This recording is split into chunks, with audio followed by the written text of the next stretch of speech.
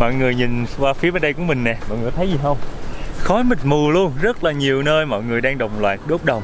Vì hôm nay là cái ngày mà mọi người gặt một lúc á. Tầm 3-4 bữa trước thì ở Sapa ảnh hưởng của bão nên mưa liên tục, mưa 3-4 ngày luôn. Và sau đó thì nắng lên bà con mới bắt đầu đi gặt lúa. Ở trên đây thì công việc gặt lúa nó sẽ phụ thuộc vào thời tiết. Khi mà trời nắng thì mới gặt được, tại vì gặt xong rồi bà con sẽ đập lúa tại chỗ và có thể phơi qua 1-2 nắng và đem về nhà. Chứ nếu mà gặt lúa vào trời mưa thì không thể nào gặt được, tại vì lúa nó bị nặng hạt, bị mưa ướt và bà con cũng không có dầm mưa để gặt như vậy được. Thành ra nắng lên có mới có 2 ngày thì bà con tranh thủ chạy gom nhau đi gặt hết trơn, nên cánh đồng ruộng ở dưới không còn nhiều lúa nữa. Ở phía sau lưng mình có mấy cô đang đi tới mắc cỡ quá. Thì không sao cả, hồi xưa tới giờ mình đi Đông Bắc và Tây Bắc cũng nhiều lần và mình đã gặp được rất là nhiều cái cánh đồng ruộng bậc thang chín vàng rồi. Và hôm nay là một trải nghiệm khác, trải nghiệm khi mà nhìn thấy bà con gặt lúa xong và đốt đồng như vậy. Cái mùi khói đốt đồng là mình rất là nhớ miền Tây luôn á. Hít một hơi toàn khói vào trong bụng.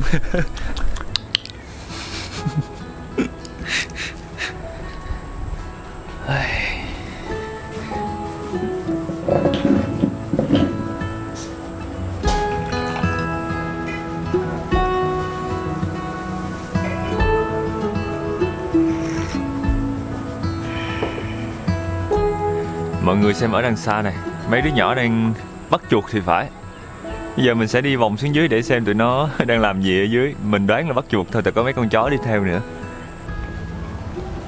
Hy vọng là tôi đi xuống xong rồi tụi nó còn đang bắt chuột, chứ tôi chạy xuống dưới cái tụi nó đi vô nhà hết thì nên phải tranh thủ đi. Ê, ở đây là sình này nên đi phải cẩn thận chứ không bị chuột patin. Hôm qua mưa lớn quá nên bây giờ đường xám chậm nhịp à. Ở trên này thì lúc nào mình cũng nghe cái tiếng suối chảy xa xa. Tối ngủ cũng nghe, sáng sớm dậy cũng nghe. Trời mưa xong thì tiếng nó càng lớn hơn.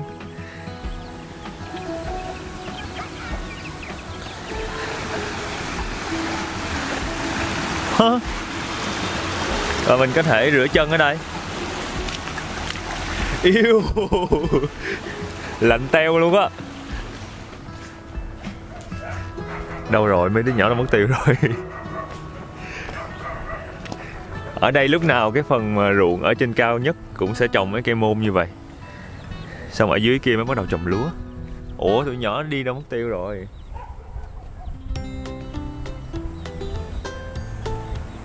Hai đứa đi chung với con chó đó. Mình sẽ chạy theo coi.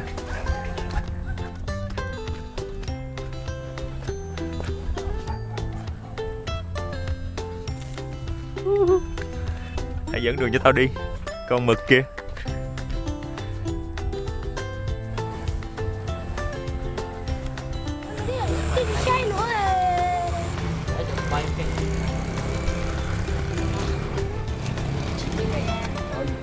Nếu mình mà không bắt được chuột thì mình phải đắp lại cái bờ. Tụi con nếu mà bắt được chuột thì tụi con sẽ làm gì? Đắp lại. Nếu mà bắt được chuột thì sẽ làm gì với con chuột đó? Nấu ăn. Nấu lên ăn à?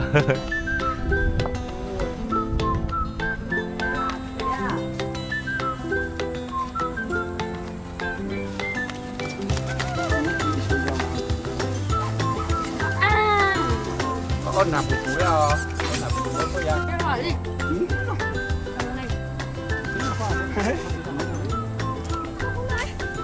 Đúng rồi, tôi nhớ câu rồi đi. Đi con. Phải đẻ. Rồi, phải đẻ. Rất hay. Mấy con chó này khôn quá. Nó đang phụ đánh hơi chuột. Đây. Khi mà tìm thấy chuột thì con chó nó sẽ báo động cho chủ. Mọi người sẽ xác định cái hang chuột ở đâu và dùng cái cây để đâm vào trong đó thì con chuột nó sợ nó sẽ chạy ngược ra. Nhưng mà mình đứng ở ngay cửa hang mình bắt nó thôi. Thầy chỉ biết rằng thầy có sao rồi. Ui ui. Lọ. À, nhanh quá vậy. Hay trên tay không? Wow. Không kịp nhìn thấy con chuột chạy ra luôn là nó bắt được rồi.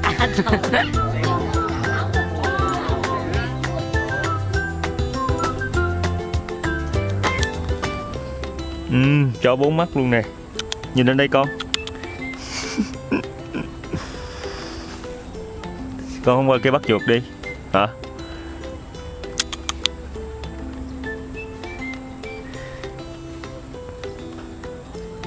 Đi bắt chuột đi, đi bắt chuột đi. Đi đi.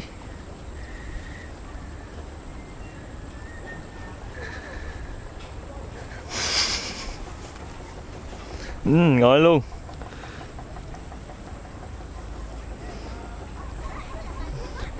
Lại một con chó dễ dãi thích vuốt, không ra bắt chuột.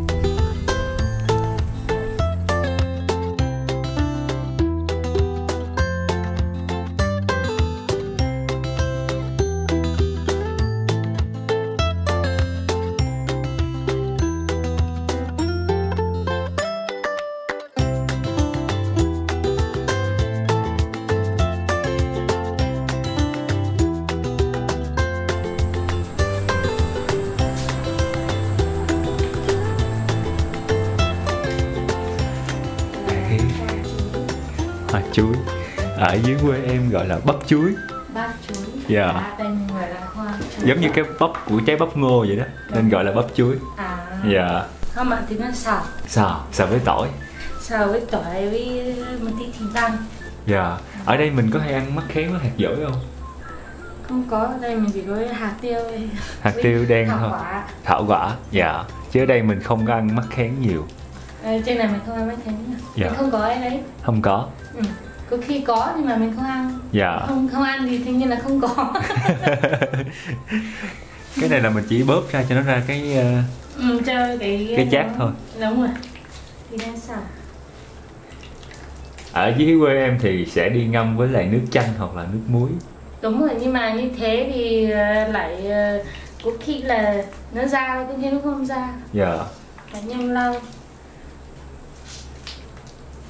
Kẹo nào thì nó nấu canh. Dạ. Đây là khoai tây để tí xíu Khoai chiên tây. cho hai cái vị khách nước ngoài kia. Vâng.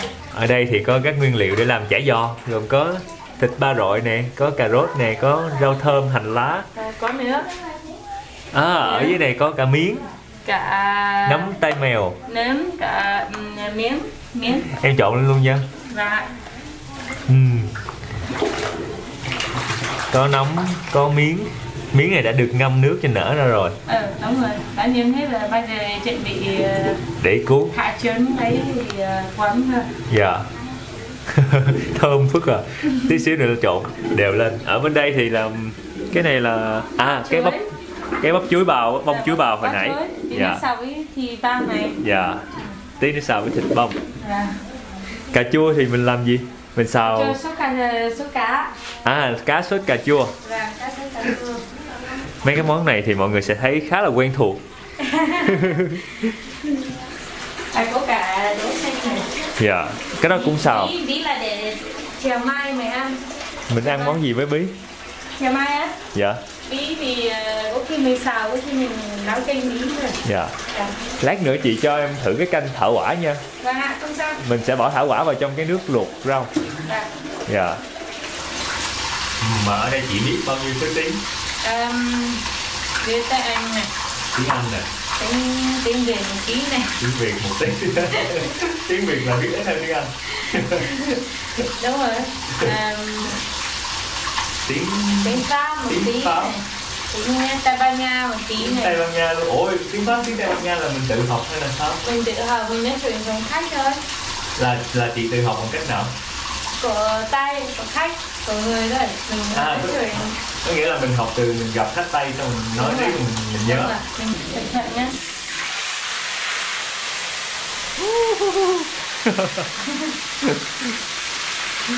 Ôi con cá nó hả miệng ra luôn. Chảo nhỏ nên cá phải cắt làm hai.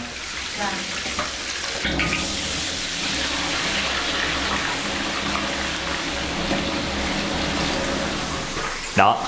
Bình thường khách Tây thì chị sẽ làm những món mà cho khách Tây họ có thể ăn được. Và món đầu tiên là khoai tây chiên. Ăn cái khoai tây chiên. Dạ. Khoai tây chiên này. Còn khách Việt Nam là mua khoai lang nướng. Đúng rồi, khoai lang nướng. Bắp nướng. Vâng. Đưa luôn một đĩa cho Mỗi người một đĩa hả? Rồi. Hai bạn một đĩa. Hai bạn này một đĩa cho hai bạn kia một đĩa. Để ra bàn hả? Không còn bằng hơn nữa.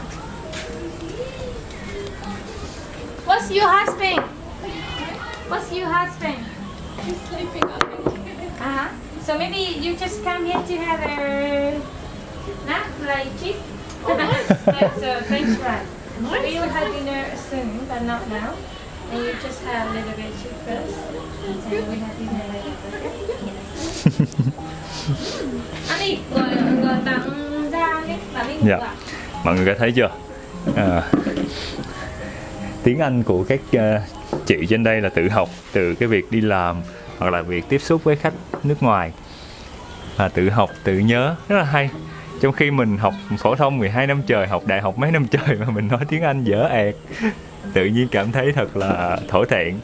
Mình sẽ ăn khoai tây chiên, một món ăn rất là phổ biến. Nóng. Xem tới phỏng mỏ rồi, tại vì vừa mới chiên xong.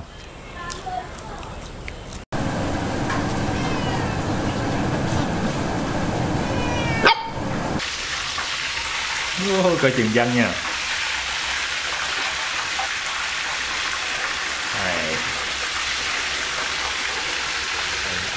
Chị chủ nhà sẽ đem cái chả giò này ra cho mọi người ngồi cuốn.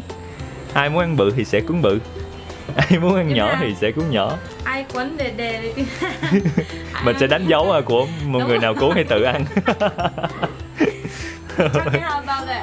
If you are the beautiful one, it's your one. If you are the not beautiful one, later you eat your one. Yeah. Anyway. This is first time you make spring roll? Yep. Yeah, first time. Yeah.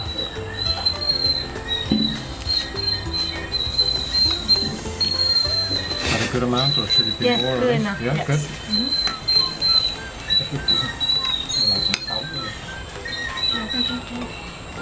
Thật thiệt không? Nhặt mắt tôi nè. Wow, sao ai làm cũng đẹp vậy? Tại vì lúc đấy mình bảo ai làm xấu thì ai phải ăn cái quán này.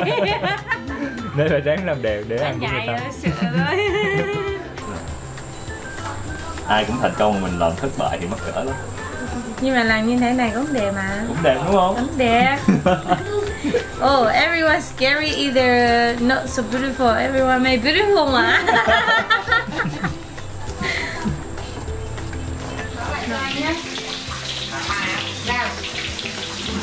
Em báo sớm cho nó tiến trước, khách thay đổi thành có khi là mai khách đi bó chuối. Bắp chuối, bông chuối. Xào với thịt bằm. Một lát nữa xào với cải mèo nữa, cải mèo xào nữa.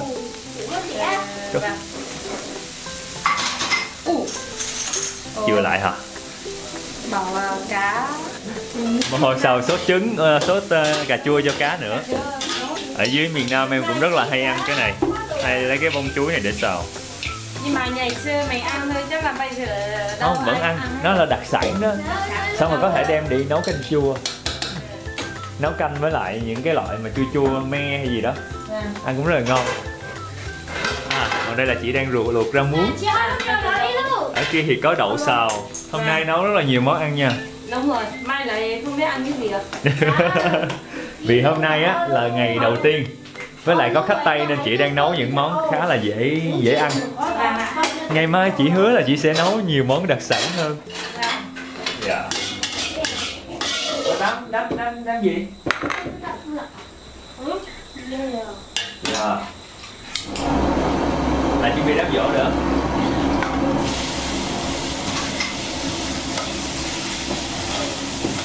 Dạ. Giàu quá rồi. Dạ dạ.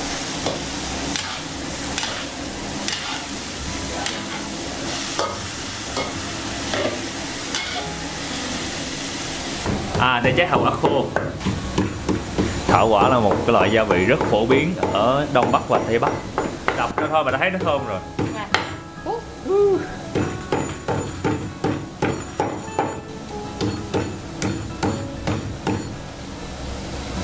Lấy cái ruột thôi, bỏ cái vỏ lại.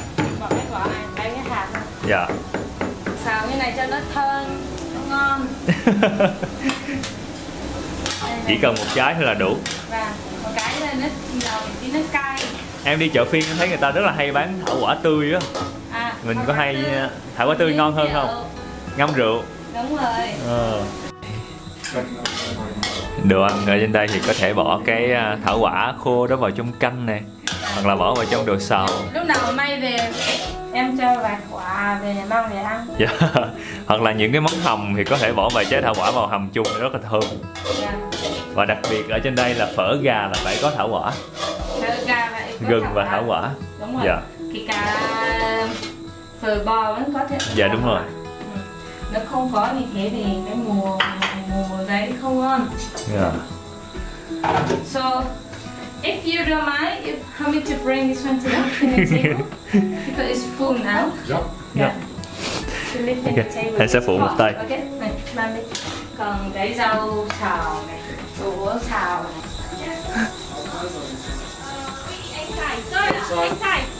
Outside là the mosquito. Là xong nữa một ở ngoài thì nhiều mũi quá, phải đem vào trong nhà.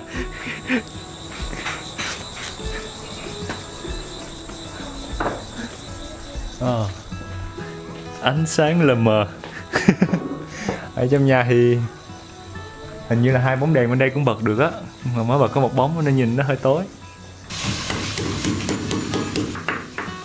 Đây là gừng. xào rau. Gừng để là xào rau hả? Chị đang xào rau cải mèo với lại gừng. Xào rau với gừng. Một món rất phổ biến ở miền núi ở phía Bắc.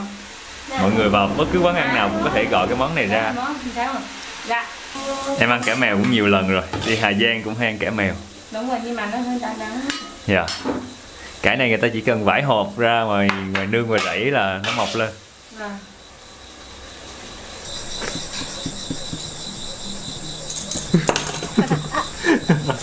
Ok, lại nha.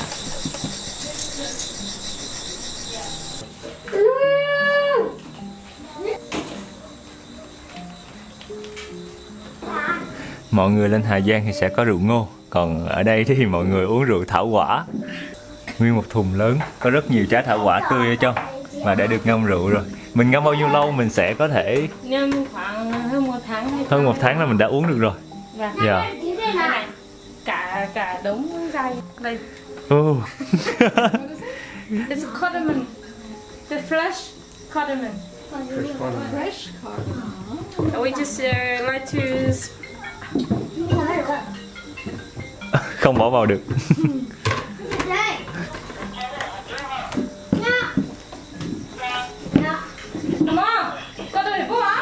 Cheers. Yeah. We would use like cheers. In Vietnamese we 1, 2, 3 vô. Yeah, and my language I say Chonker. Yeah. Chonker. Chong is cheer. Cup is the glass. Okay. Cạn bôi rồi. Cạn ly. So in our culture, it is very important that you look in each other into the eye while you do your chewing. Yes. Yeah. Post. So you're from German? Yes. Post. Okay. Post. Yes. So bottom jaw. Thơm quá. Phải dài chưa? Các bác cho gì lấy cơm cho? Cái rượu, cái mùi thảo quả nó ra nó rất là the và thơm. Hôm nay mình sẽ có thịt heo xào với lại rau củ và trái thảo quả. Có bông chuối, bắp chuối xào với lại hành, lá. Có cải mèo xào với gừng. Có đậu xào, có chả giò. Và có rau muống luộc, ở bên kia thì có một con cá chép chiên với lại sốt cà. Có rất là nhiều món ăn ở đây. Và bây giờ mình và mọi người sẽ cùng nhau ăn tối.